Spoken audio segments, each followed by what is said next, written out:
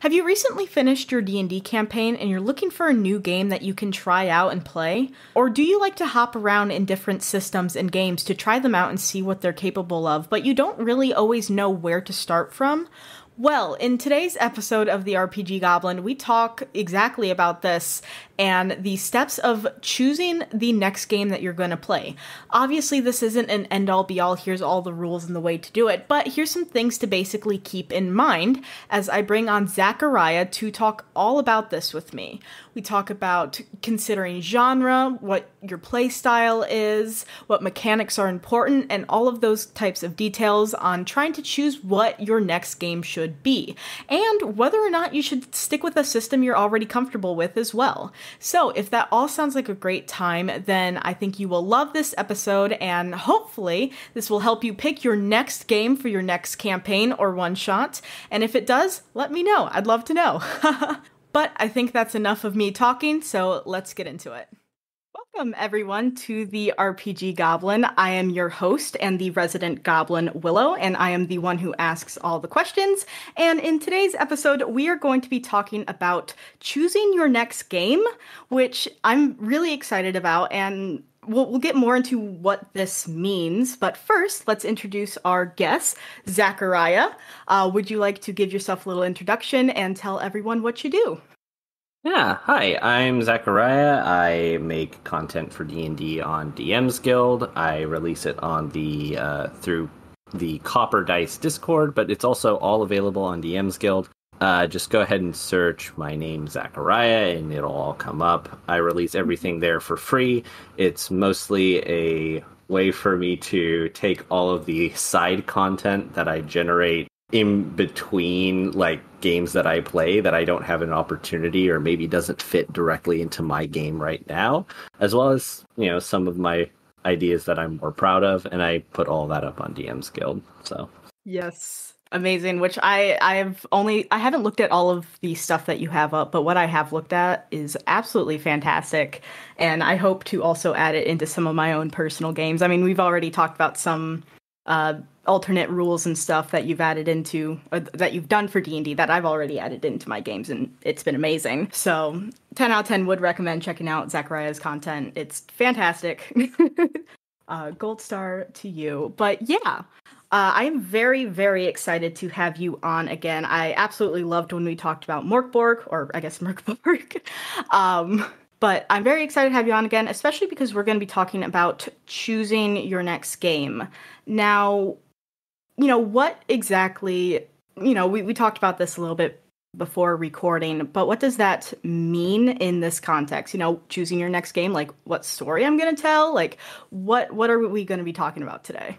I think what we're going to be focusing more on, although we'll see as the conversation drifts, because that's just kind of what happens whenever we talk about anything.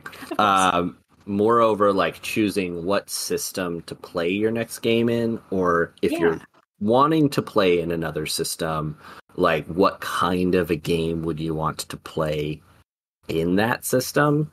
Mm-hmm. Because I think that if you're looking at like, oh, I really want to play Call of Cthulhu. Like, if you really want to play Call of Cthulhu, what does that mean in the sense of, like, you want to play with the mechanics of Call of Cthulhu? You want to roll percentiles? Or do you mean that you want to, play in a 1920s Lovecraftian investigation type of game? Like, yes, I guess the important aspects of, like, why you're choosing these games. Yeah, because, I mean, in the case of something like, and I guess just to jump straight into it, like if we talked about like Call of Cthulhu as an example, and maybe we'll have some other examples along the way, but it's on my shelf, so it's the one that I'm talking about. So I, as somebody who runs the game, I think a lot about the technical aspects of the game, and I do love myself a D20 system. And I do love the way that the math shakes out with bounded accuracy. But there is something very, I want to say like, charming isn't really the right word that I'm looking for. But there's something like compelling about, oh, this system is from the ground up just totally different and shiny and new to me. Because it doesn't use that die that I'm used to using for everything. It's all based on this other die that I look at all the time but never roll. Justice to the D10. Or, well, I guess percentiles in general. They don't get used very often. But yeah, no, I think that's amazing. And the want to like play with a new system just for the mechanical reasons, just to see what it has in store for you is so valid. And I feel that very much. Well, and looking at it, right, it's like, okay, so Call of Cthulhu uses this like percentile based system. But it's not alone in that. If you look at Warhammer Fantasy, also uses percentiles. And I think you can see right there that like you have a broad breadth of genre just between those two, right? Like you have a more like dark classical fantasy, but more like a dark fantasy game that uses percentiles with Warhammer Fantasy. RPG, but then you also have like this, Call of Cthulhu game, which has a breadth of like different settings. Because I know that there's like a Wild West Cthulhu setting. I know that there's also, I was pretty sure, I may be misremembering this, but that there is like a Dark Ages Cthulhu setting out there somewhere. If that's not official, if it's not official, it's out there on the internet somewhere. Yeah, for right? sure. Like, someone's made it. Yeah, there's a ton of different genres for Call of Cthulhu, but I think one of the things that you have to decide when you're like, if you want to play Call of Cthulhu or not, is look into sort of look at the starter box and look at the kind of adventure that they include in the starter box. Yes. I think that's a good place to start, because that is going to tell you the game designer's thoughts as far as the type of game that this is going to be good for. They might be wrong, right? Like game designers are people too. But at least for me, I think that's a good jumping off point of like, if this is a game that is meant for like epic fantasy, they'll probably tell you in the introduction that this is an epic fantasy. If they want it to be like an investigation, which is a lot more of what Call of Cthulhu is geared towards, it's not really a combat-based game. You don't have a lot of hit points. If you punch things, you're probably going to die. That's how I've always heard it. Yeah, the intention isn't really for you to be getting into a bunch of extended combat. It's not that kind of game. Call of Cthulhu is also a skills-based RPG, which is also very different than something that's like a class-based RPG, like Dungeons and Dragons. It's based off like more of what your person can do, right? Well, also, like, as you use abilities, they continue to get better if you succeed, and they get worse if you fail. Is it through success on that one? Because I know there's one that goes through succeeding on failure and one that goes through succeeding on success. I might be getting my Cthulhu, that might be success. I think it is. Again, my wires might be crossed on this. I'm not an expert on Call of Cthulhu in particular, but I do know that I'm pretty sure that it does actually, you gain, because it's like, so your stats are all like between like 1 and 100. I mean, I guess that they wouldn't really be 1, but you know what I mean? Like they're more on the scale of 100, like a 100 base scale, rather than on a scale of like 1 to 20. So you're allowed more incremental increases and decreases in your skill on things, because like if you have 65 in a skill or you have 66 in a skill, like that is such a small difference, but it allows you to like, oh, if I succeed on this, then I get another +1 to this percentile, which makes me incrementally better. And it's a lot more like tweaking as you're going along, rather than having like a set of stats that are by level rather fixed. Because if I'm correct from what I remember of Call of Cthulhu, you do have stats, but like they do affect what numbers you have in your actual skills, but they aren't like the end all be all. Like they're not the only thing that determines that number, because like you were saying, that success, when you succeed on things, you get better at it over time and slowly. And so there are outside forces other than the stats that do connect to making those skills better, which I think is really, really cool.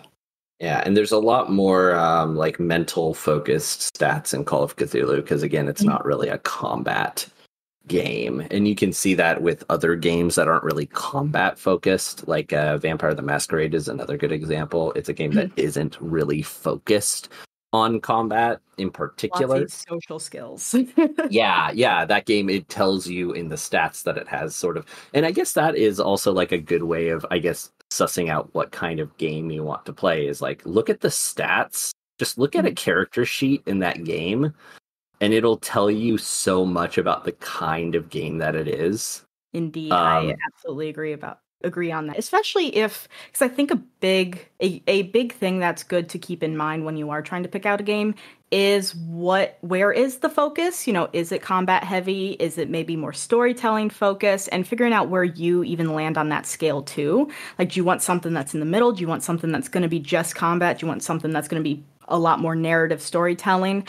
And then, like you said, looking at those character sheets and being able to kind of compare with the idea of the story you have in your mind and what that game actually supports is a really, really good idea.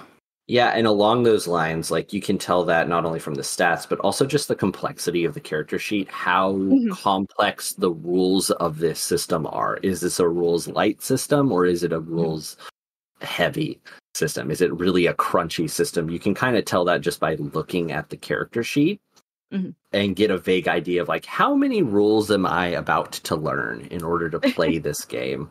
And do I want to invest the time in order to do that? And also the time of all of my friends who have, been summoned here to play this game. How much time do they have to invest in this?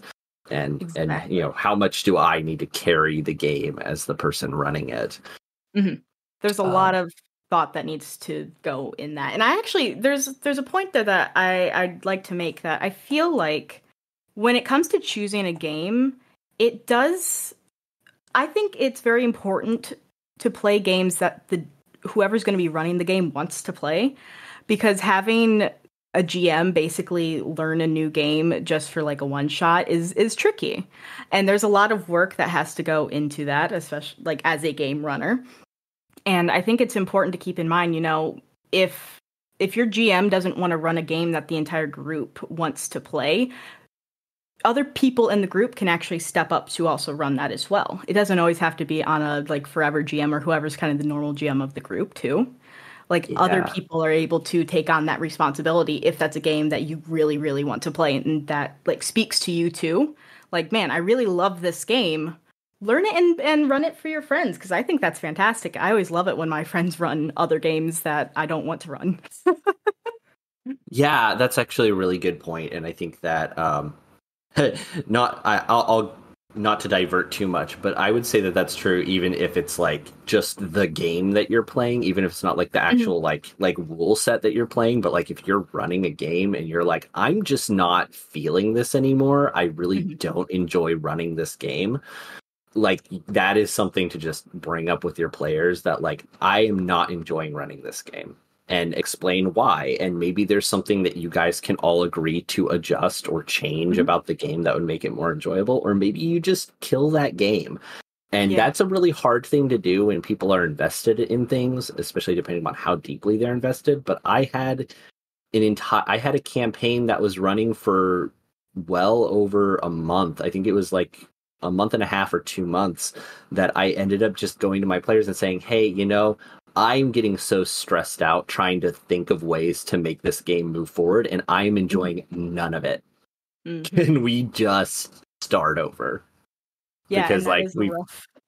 Yeah, I mean, but that being said, everybody in that game, like the people who wanted to rebuild their characters or bring back a character who had died, or like just do a hard reset, were able to, because we just kind of started from scratch with similar characters, a similar story, but it was more in line with what I had in mind and hadn't gone so far off of the rails like the first one had. Yeah. And it ended up being one of my favorite games, with one of my favorite like character deaths at my table was a player of mine. That's amazing. He was playing like a rat folk named Rat Damon. And Uh-huh. and I Rat love it. Rat Damon faced down a oh gosh, the name in Illithid, a mind flayer, Uh-huh. and said at me, and the mind flayer disintegrated him. Uh, and it has gone down as a legend at our table of just like, oh yeah, like, you know, at me. Anytime that player says at me, everybody gets nervous because there was that one time. That's so good. And That's that wouldn't amazing. have happened if we didn't kill the entire previous version of that game. Mhm. Like the previous version of that game had just gone so off the rails that would have never happened, and that game ended up ending on a really like cool and positive note. But we had to kill it. So Yeah. to I guess just emphasize what you were saying about like if the GM is not interested in running their game, like it's not gonna go well. It's never gonna be that Mhm. great because there's a lack of investment from the person who I think in theory has the most investment. Not that Yeah. your players aren't invested in your game, but like just for the amount of time that it takes to set up and host a game, like And your learning the GM really rules and has to learning be. how to play it too, like yourself, like having to Yeah. like all of at least in my experience. So I've recently started I not recently, it's been a few months, but I've started a game of Monster of the Week and Mhm. my role as the keeper of that game, I read through the entire book. I actually have the like supplement for it and I made sure to read through everything and was trying to be as well versed in the rules as possible, while my players only really read like the reference sheets of that game and their own character sheets. And Mhm. that's not to say that like they care less about that game, but there is just a larger investment that a GM has to make when it comes to running games, whether it be having to read an entire rule book and being more well versed in the rules and all of those small things, or even teaching the players how to play. Yeah, no, definitely. It's actually the reason why I have not run a game of Vampire the Masquerade is I've been asked Mhm. to like, hey, can you run a game of VTM? And I'm like, no, because I don't know enough about the Masquerade. I don't know enough about the world of darkness to feel comfortable being the storyteller for that game because I just don't have I just I just lack so much knowledge in it, and I like frankly feel like my investment in it would be disingenuous in the element of like, oh, I could just watch a ton of videos of like Yeah. explainers of Vampire the Masquerade and read the books because they are on my bookshelf and just read all of the stuff about Vampire the Masquerade, and but like I haven't had a moment where I felt particularly grabbed by it. That being said, there is someone who has reached out and said that they want to run a game and they want me to be a player. And now, as a player, I am interested in Vampire the Yeah. Masquerade. I think it would be, well, because that is a level of investment that I'm like comfortable with. And also, Yeah. I don't feel like I'd be ruining anything or ruining not ruining, but spoiling the experience for anybody Mhm. else at the table by being ignorant of the lore of Vampire the Masquerade. Because Yeah, if I'm especially playing since a it's so important.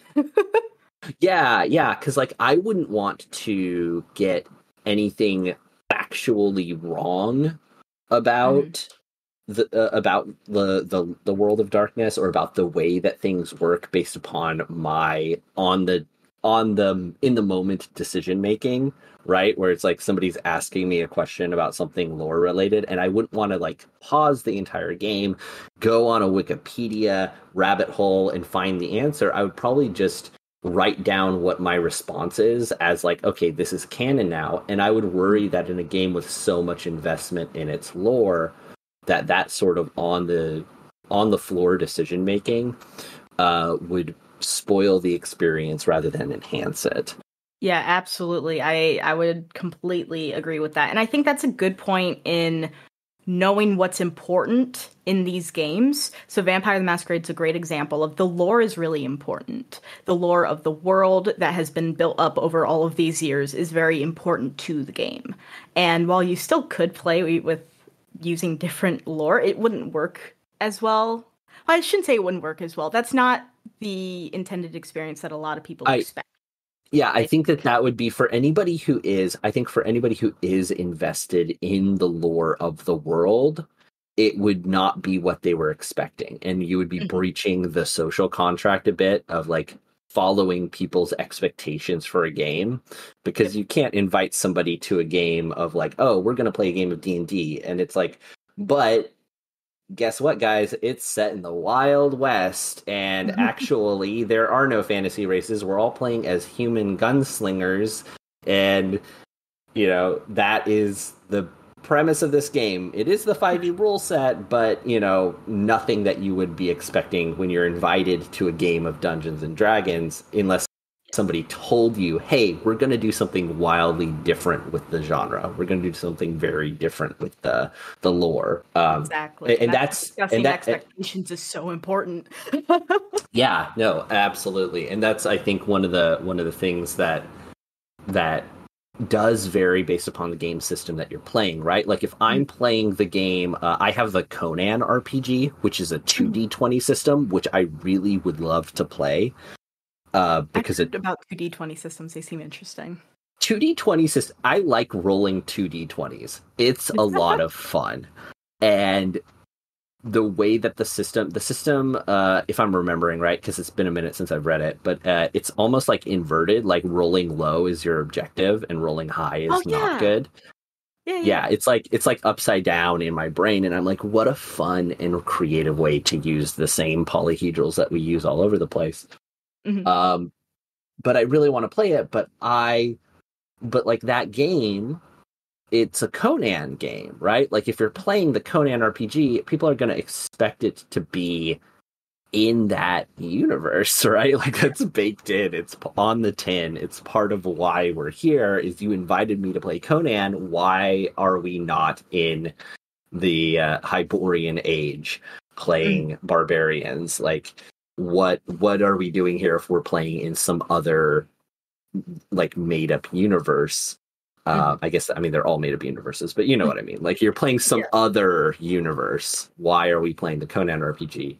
So there is definitely something to say about, like, expectations. When you invite someone to Call of Cthulhu, you may be able to get away with, like, I mean, there are definitely so many versions of Call of Cthulhu, but when you invite people to, the expectation that they are going to be dealing with this sort of existential Lovecraftian creepiness is, I think, the piece of it that is more requisite than any particular set of lore, right? Because Lovecraftian is such a breadth of genre that you could set your Call of Cthulhu game in the 1920s, in the 1950s, in the 1870s. Like, you have more leeway for, like, genre because Lovecraftian mythos has, like, such a wide breadth of available expectations.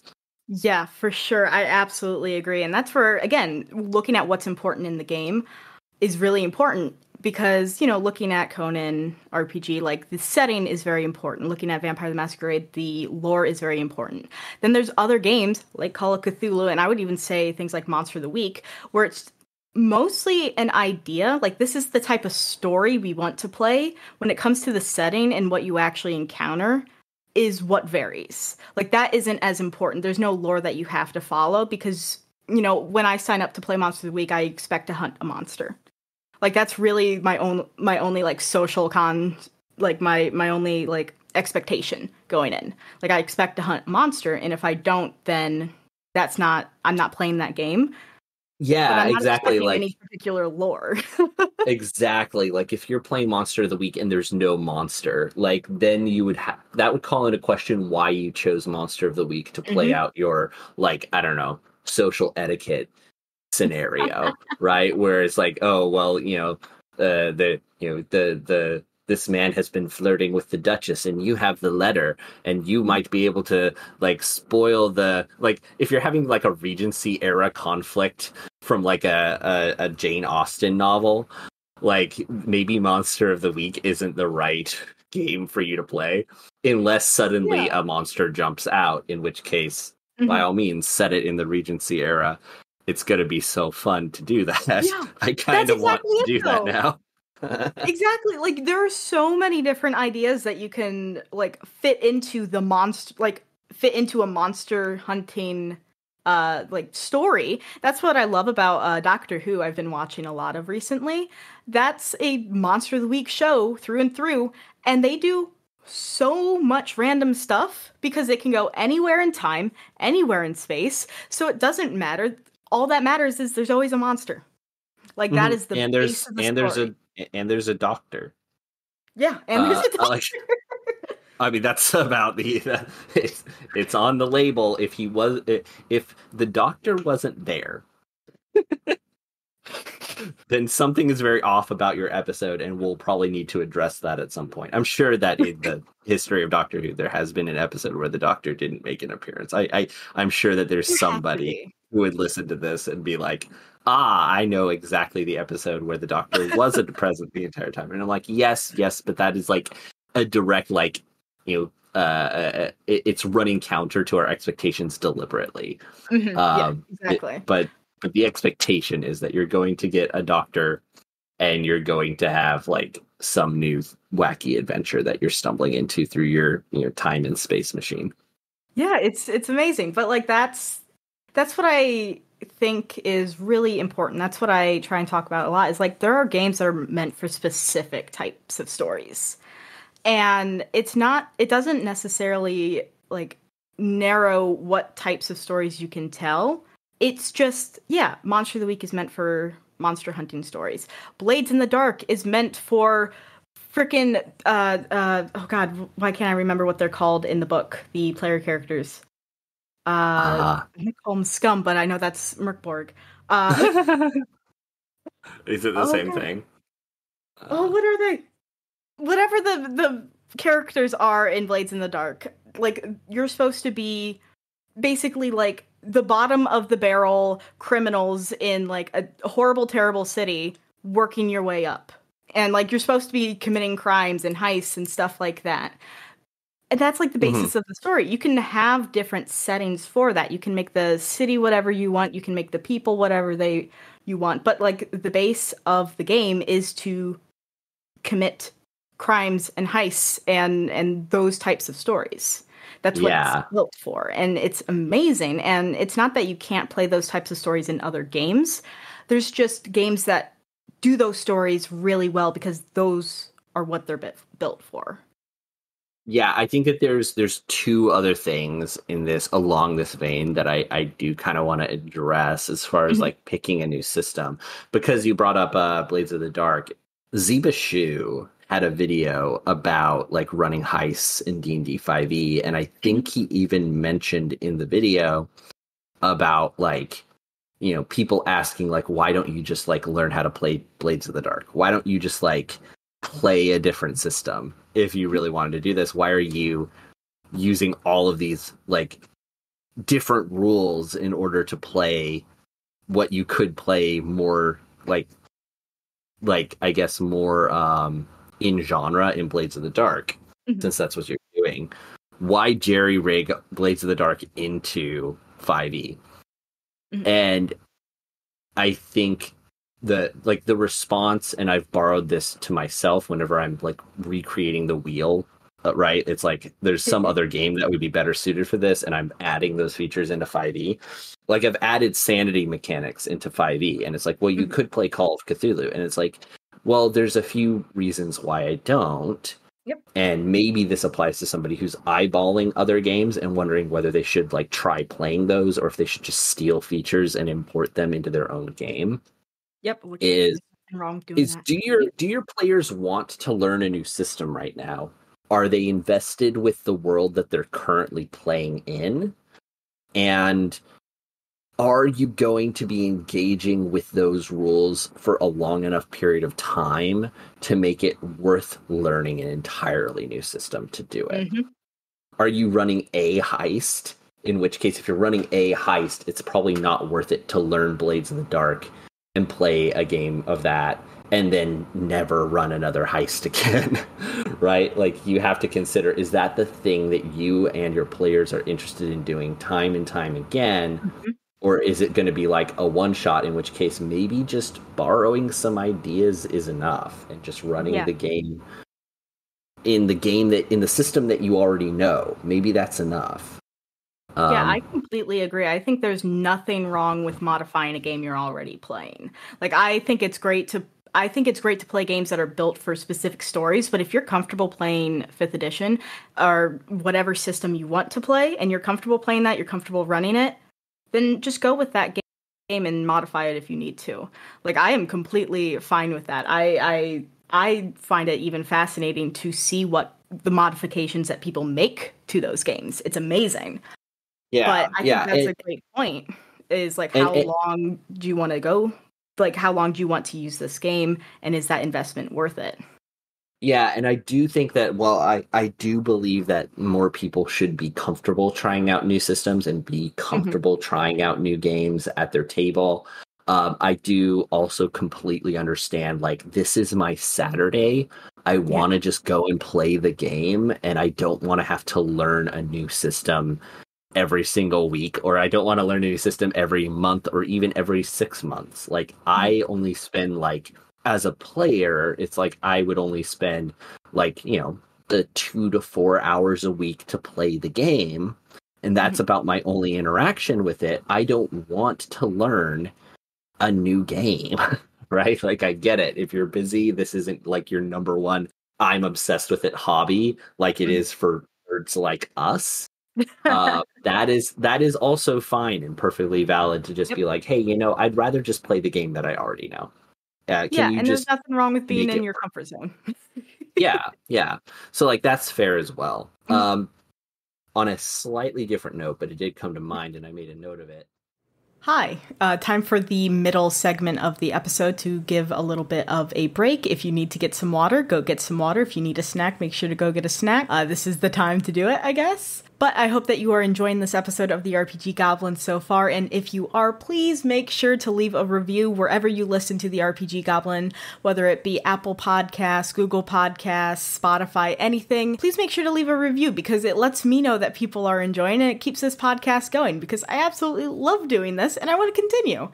And if you're really enjoying Zakariah and the ideas that he has, please make sure to go check him out on DMsGuild, which, again, all you have to do is type in his name, Zakariah, which will be in the description of this episode and in the title, so it'll make it easy for you, and you can find all of the awesome D&D 5e content that he has made, and is really, really great to add into your own personal games because they're really fun mechanics.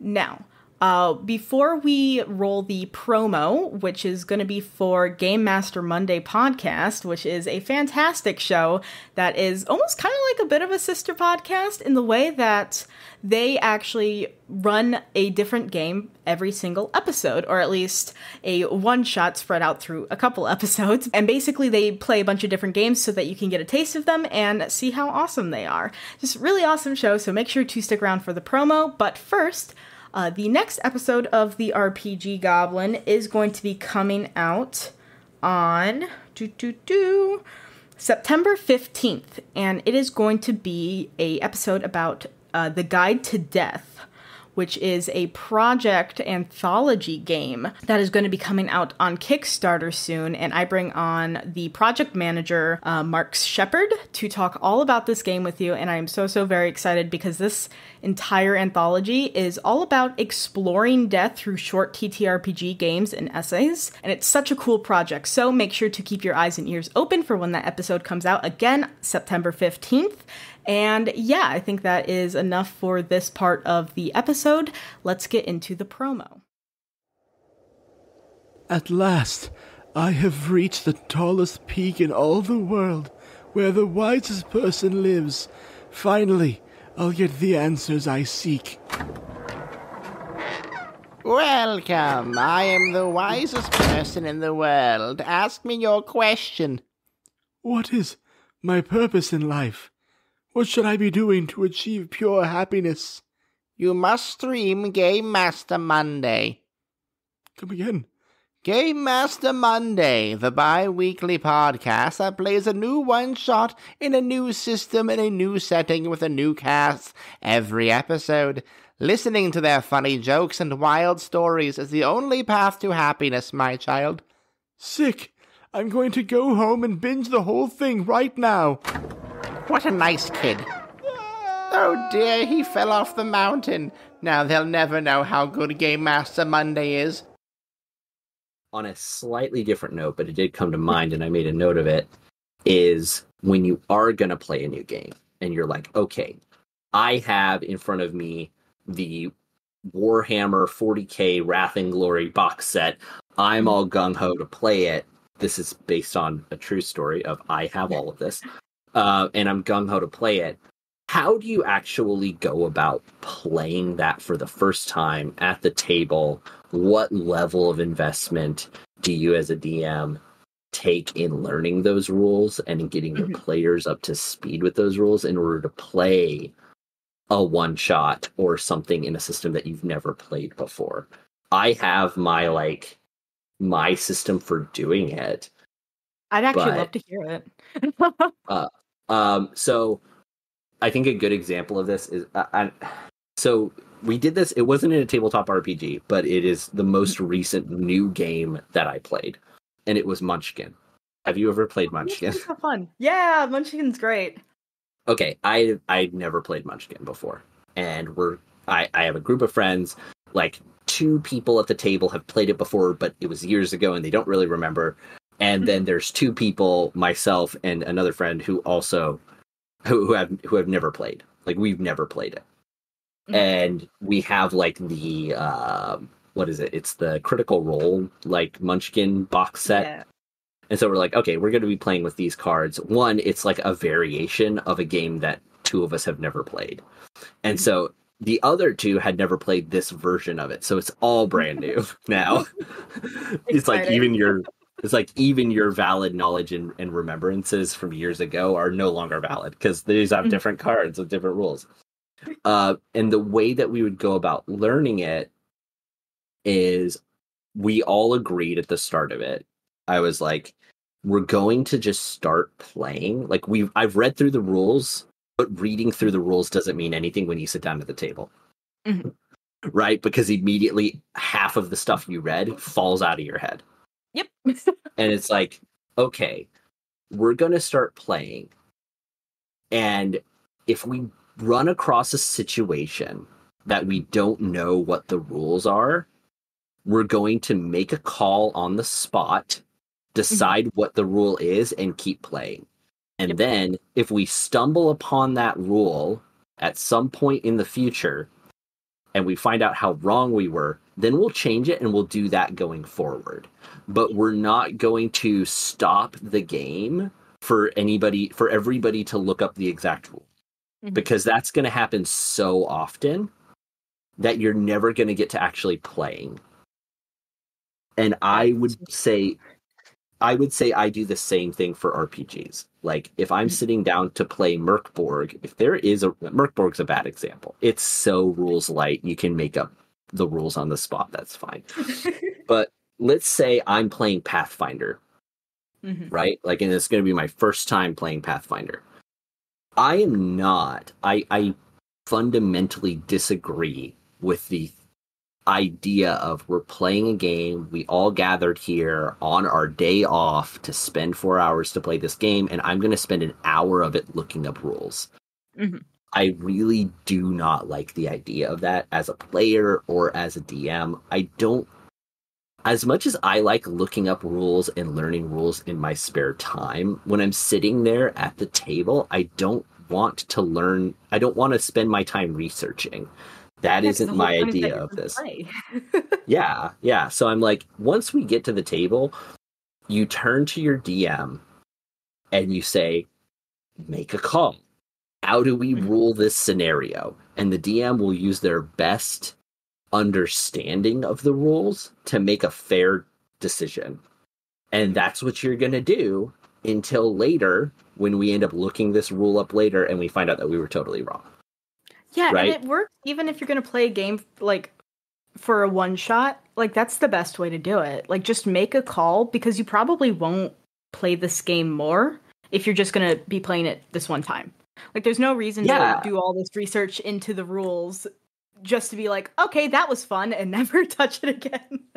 Yeah, especially on a system that is a lot more heavy. If you don't have this is of course this is advice more for geared towards like you're playing a game that you came across and you don't know anybody who knows the rules. Yeah. Right? It's like, how do you learn the rules to a game that you've never played before? It's like, well, literally you make a call in the moment whenever you stumble across something that you don't know how to handle, and then you just carry on. That is precedent, and you use that rule for the rest of the evening. And if it seems like that is, else understands. yeah, and as long as it's the same rules for everybody, and that rule isn't like changing willy-nilly, like, or without cause, because you may discover that your call was wrong, right? It's like, hey, like, I made the call that, it would be fair to do this in the given scenario, and it turns out that if we allow that the game becomes broken and completely unplayable super fast, right? And then it's like, okay, maybe I made the wrong call on that. Maybe we'll try it a different way. And then you'll probably look in the rules and find out that like that is not the way that calling is supposed to be made. Hopefully. Yeah, but I mean, like, as long as you're in a good group, like, those mistakes on calling a rule and stuff like that shouldn't be that big of a deal, because like, we're all just trying to play and have fun, and as long as that was achieved as we were playing, then no harm, no foul. Yeah, exactly. Like there are some, like, in the case of like Warhammer 40k Wrath and Glory, right? Like, this is a tabletop RPG that is set in Warhammer 40k's universe, and that is the reason I want to play it. That is the entire reason. It's just, I like the universe of Warhammer. I like the genre that it has like created, and I want to play in that universe, and I'm not particularly interested in investing in the actual war game. So this seems right down my alley. The system is like it is like a dice pool system with like D6s. It's a D6 system, and it has like these, and it seems very, very cool. And I have the box set for it, but I do know that the box set does not have all the rules in it, obviously, right? Like, it's the condensed version of it. So there will be scenarios that we come across that are going to be outside of the scope of the beginner box rulebook. And when that happens, I'm going to have to just make a call for somebody to roll a die. And if they roll the number high, they get to do the thing, right? Like that fundamentally, I think, as far as like role play, well, as far as like tabletop games that have a DM, game master, storyteller or whatever, like whoever the person is that is your master of ceremonies and your referee, like that person making the call of, hey, flip a coin, if heads you get the thing, is like fundamentally like historically important for the purposes of running this sort of like game at a table. It's the entire function, right? Like the entire function of the DM historically is as a referee for war games to decide when two players can't decide who wins a given bout. It's like, well, there's somebody sitting on the sideline, an impartial party who makes the call. And that's actually an interesting way to look at it as well, which I do want to talk a bit about, since you mentioned that you really want to play Warhammer for the setting itself. Like, that's a big draw of why you want to play that game. That is also a important element when looking at TTRPGs, is the setting and the themes that you are going to be playing in that game with. Like, looking at Vampire the Masquerade, people who are in love with that setting would want to play that game because they love that lore and they love everything that comes with it. Same thing with Warhammer. There's some other games that, Alien RPG even, could be the same thing with, and love those movies and you want to explore that world.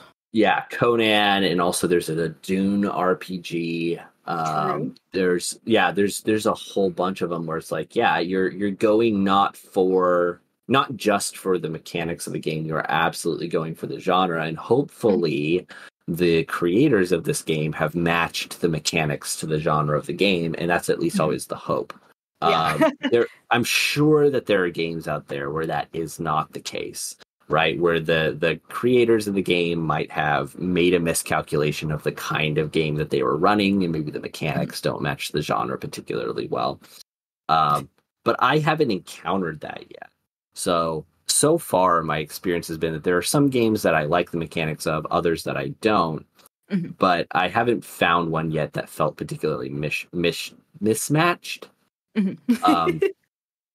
Because yeah, I haven't either really. When I've looked through and read, I mean, I've played quite a few games, a lot of them shorter one shots, but I haven't encountered any issues where it's like, oh man, that's a weird rule to put in this magical girl game. Yeah, and like the mechanics of like Wrath and Glory, what I think is really interesting about like the Warhammer game, particularly, the Warhammer 40k Wrath and Glory. The reason why I keep specifying this because there is a separate, very different Warhammer Fantasy RPG. Warhammer Fantasy RPG has been around since the 80s at least, and Warhammer 40k Wrath and Glory has been around since I think 2014 or 2016. Like, it's relatively new. And Warhammer versus Warhammer is also just kind of confusing to explain to anybody who hasn't like physically seen the difference, because it's like, oh, there's like this whole fantasy genre that is Warhammer, and there's this whole science fiction genre that is Warhammer, and the worlds aren't really connected. I think you can put together a canon where they somehow connect, but I don't care to, because I think keeping them separate is better. Because they're both accomplishing very different kinds of like settings, worlds, and stuff. Yeah. But if you look at the actual mechanics of Wrath and Glory, the game is not. It's weirdly enough not a super tactical game, which I thought was interesting, because the war game itself is a war game and is all about tactics and fighting and combat. But the actual like RPG that they built is mechanically a lot more similar to Vampire the Masquerade. It's actually, despite it's a D6 system instead of a D10 system, but it is largely based upon like a pool of dice and a bunch of successes or failures, adding up to whether you succeed or fail. While the subject matter is, oh, do you succeed or fail at like, you know, punching through the hull of a ship or breaking a space orc's jaw or whatever. Like the actual like mechanics of it are a lot more narrative focused, and you can see that in like systems like Vampire the Masquerade, how the mechanics of it serve narrative. And I thought that was very interesting, that the Warhammer game, to make itself super contrast from the war game that it originated from, has mechanics that are a lot more like focused on emphasizing narrative rather than combat mechanics, like tactile positioning mechanics. Fascinating. Yeah, it's so really one of the reasons why I'm so interested in it, is because it's a lot more of a narratively focused set of mechanics when you look at it. Yeah. Oh, that's amazing. Which again, that's another good thing to keep in mind, is like, you know, is this combat? Do I want to focus on combat, or do I want to focus on more storytelling that's social and stuff like that, and looking at those mechanics too? Like you and even knowing what you want to play around with. Let's say you've only played really heavy tactical like TTRPGs that are like very combat focused. You might want to try something light and more narrative just to see how that feels too.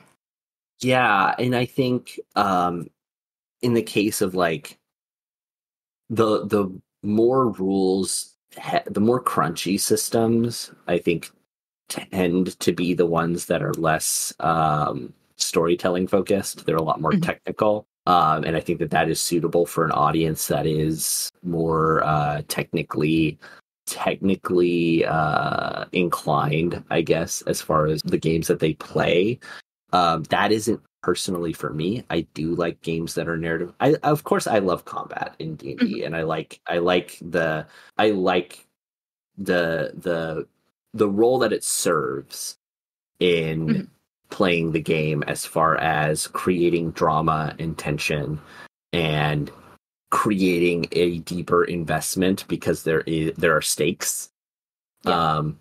But I think of it as more of a conveyor belt for stakes than as a like, oh, it was so satisfying when you moved from this position on the map to that position of the map in order to, in order to put yourself in a position to succeed here. Like when my players talk about combat, at least the group that I have together, right? Like we never talk particularly about the tactical elements of combat after the combat is done.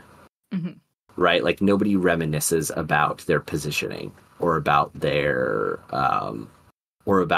like choice to use. Like people will talk about spells, like spells making an impact, or they'll talk about cool things that they did. yeah, they'll talk about critically hitting this thing, whatever.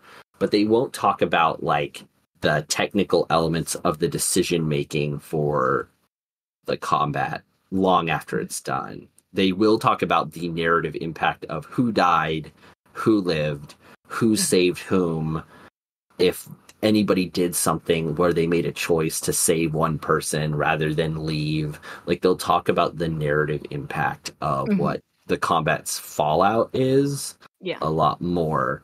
And so, which I know is very, like, for me, I like chess. I like playing chess, right? And chess is entirely a tactical game. And like the joy does come from like, oh yes, I moved here, I did this, and this is why I won, right? Like, but I feel like in tabletop games, the group that I'm playing with on a regular basis has never been particularly interested in that kind of tactical satisfaction.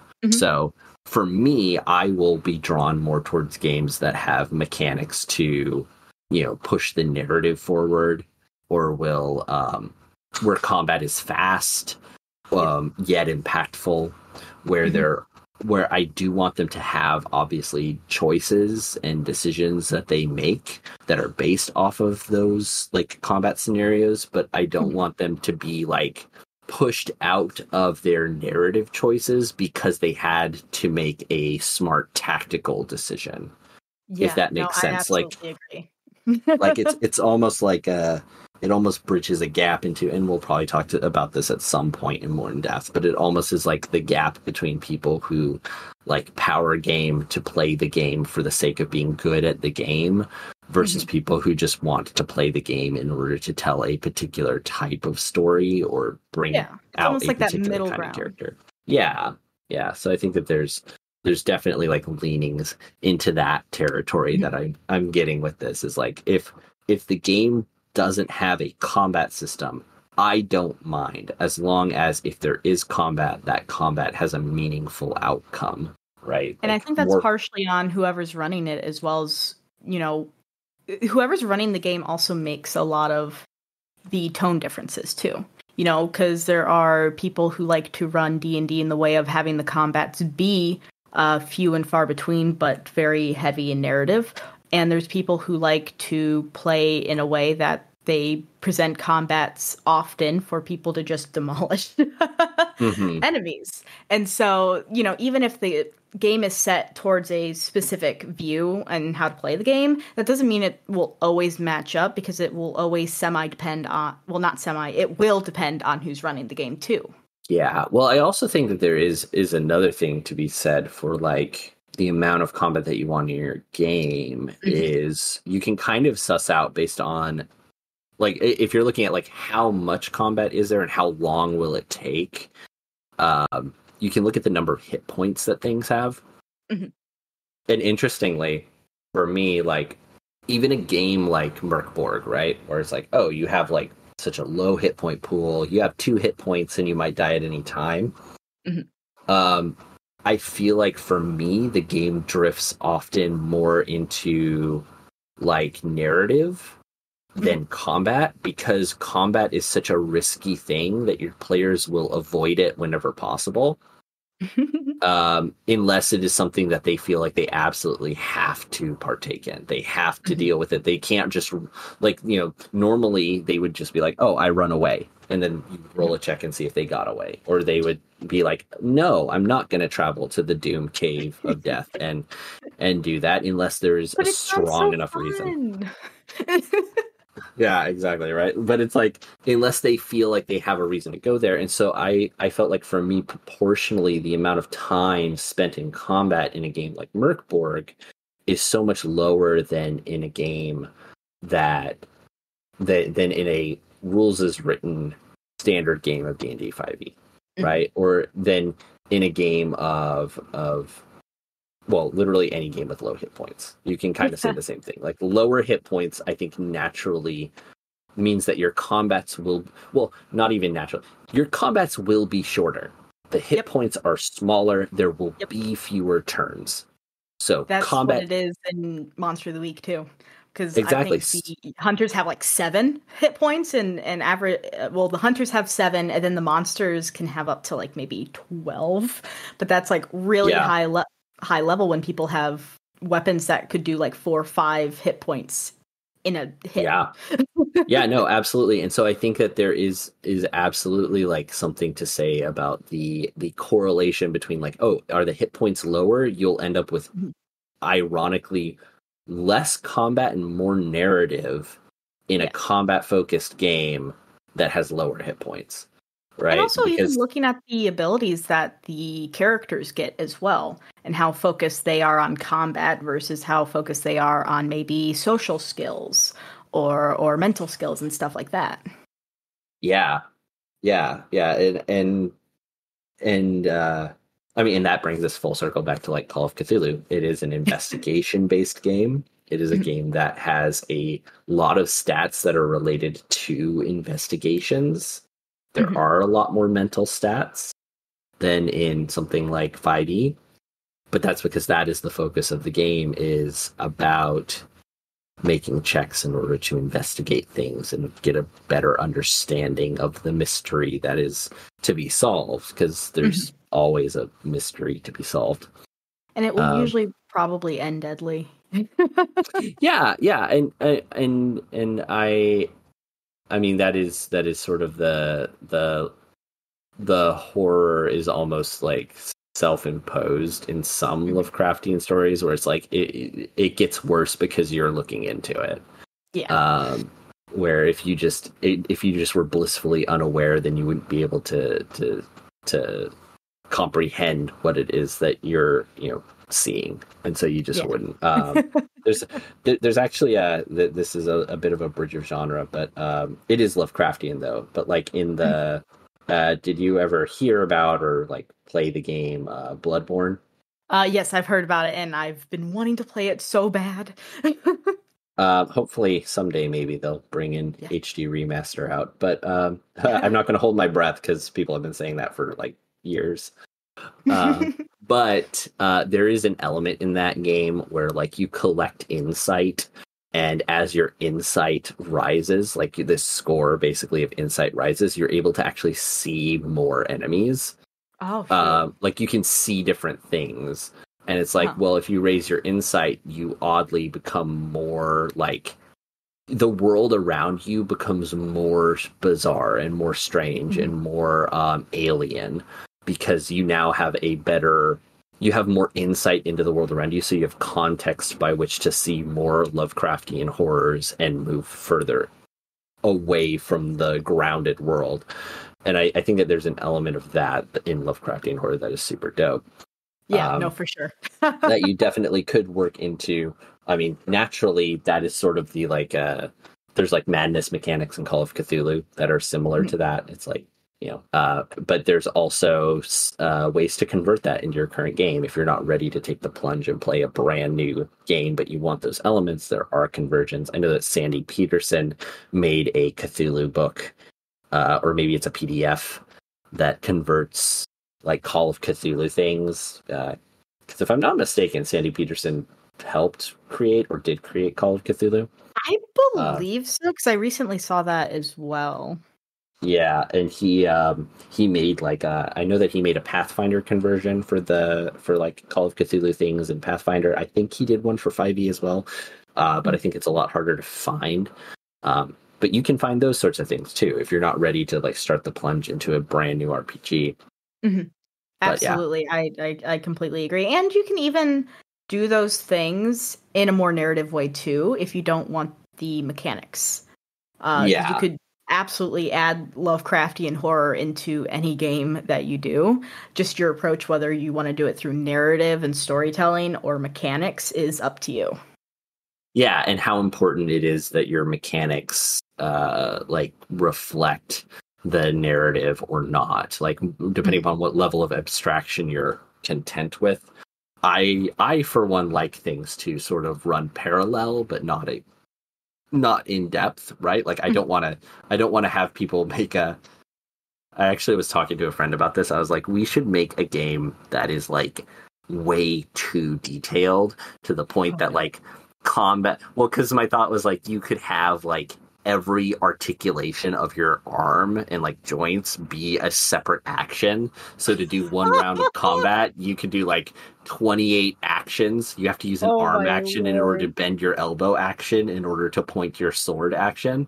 And then you could good.